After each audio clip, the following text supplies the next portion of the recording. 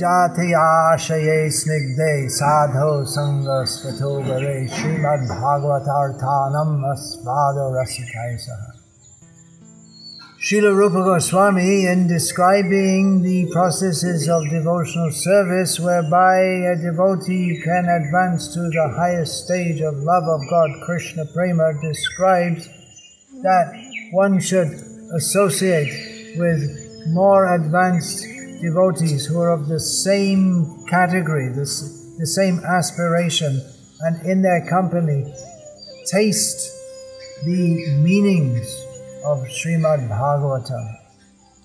And of course, Rupa Goswami, he, among the 64 processes, also mentions residing in Mathura, associating with devotees, and Chaitanya Mahaprabhu has given the 5 most important processes of devotional services as Sadhu Sangha, Krishnanam, Bhagavat Shravan, Mathura Vas, Shraddhai Shrimurti Shrivam, that one should associate with devotees, chant the names of Lord Krishna, Sadhu Sangha Nama Kirtan, Bhagavat Shravan, one should hear Srimad Bhagavatam, reside in Mathura and worship the deities.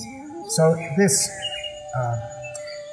Bhagavata Vidyapitam, following in the footsteps of the departed and much revered and respected Gopi Prandana Prabhu, aims at giving education with devotees who are themselves relishing the mellows of Srimad Bhagavatam within Vrindavan, and giving one the opportunity to engage in these 5 principal processes of devotional service, especially studying the Srimad Bhagavatam. It's not principally about Sanskrit study. The aim is not specifically to learn Sanskrit, because there are so many Mayavadis and so on who learn Sanskrit, but it's an opportunity to learn Sanskrit for the sake of relishing Srimad Bhagavatam. Now someone may say, well, what do you need to learn Sanskrit for? You can get it in English. In translation, that's true, but as Chaitanya Mahaprabhu said, that Krishna Tula Bhagavat Vibhu Sarvashroy Pati Shloke Pati Okare Nana Artha Koi. That the Srimad Bhagavatam is just like Krishna, as Krishna is all powerful and can give shelter to everyone. And in every verse and every syllable there's so many meanings. So Srimad Bhagavatam is Krishna, it's unlimited.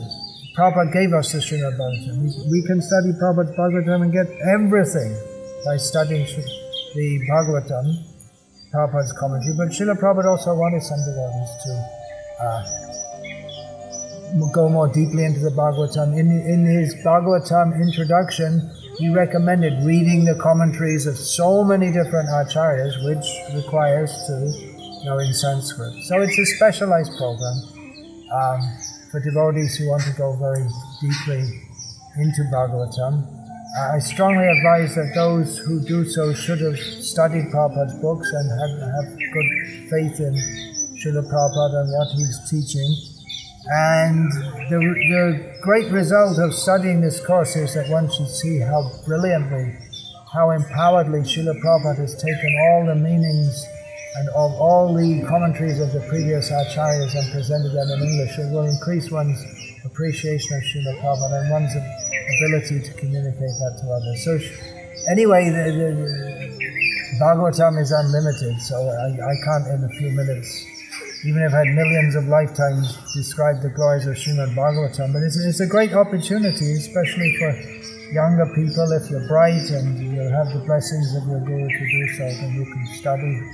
And with the aim in Vedic culture, one learns not just for the sake of learning, but for sharing that with others. So associate with advanced devotees, study Srimad Bhagavatam, learn, and then you can also pass it on in the next generation. I mentioned the Bhagavata Vidyapitam of Gopi Prandana Prabhu, and that's with the aim of carrying on the tradition. This ISKCON Bhagavata Mahavidyalaya is carrying on, the attempt is there to carry on the same tradition.